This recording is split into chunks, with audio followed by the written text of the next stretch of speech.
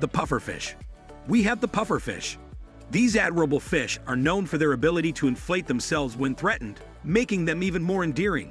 However, their skin and organs contain a potent toxin called tetrodotoxin, which can be lethal if consumed. Pufferfish, also known as blowfish or fugu, are found in tropical and subtropical waters around the world.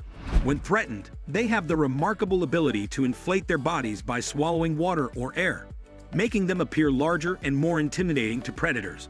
However, the real danger lies in their toxin, tetrodotoxin, which is found in their skin, liver, and other organs.